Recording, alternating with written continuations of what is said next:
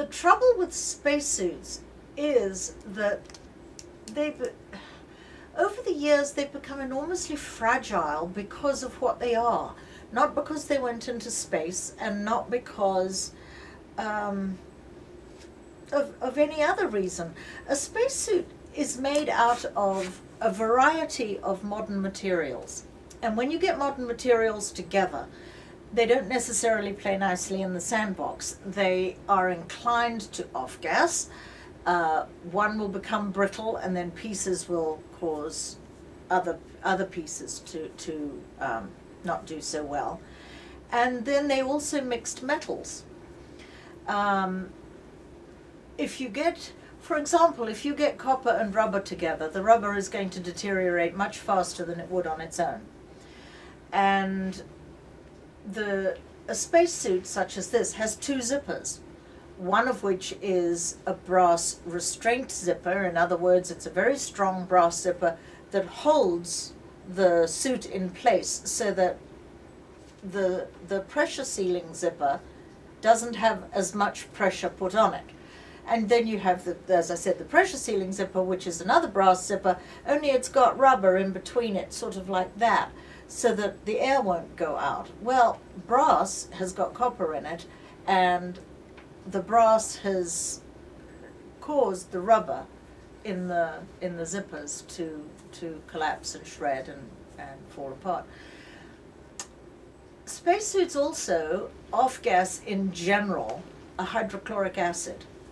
Hydrochloric acid is water soluble, so when the humidity levels go up, the air surrounding the spacesuit essentially can become acid rain. That shows my age. But it accelerates the deterioration of the spacesuit. So you combine all of this and the spacesuit's life, what happened to it, which does make part of a difference. The difference is if it went into the tanks, if it was into the neutral buoyancy tanks, or if it went into out into the field for training. All of this has had its effect on the spacesuits, and they're heavy and will collapse under their own weight, and then you have the deteriorated rubber, and sometimes you have a suit that there's very, very little you can do to preserve it. But because it is so historically valuable, you have to do everything you can just to keep it at the stage that it was when you found it. And that's what I've tried to do with some of them. But with some of them it's very, very difficult. Some of them have survived very well.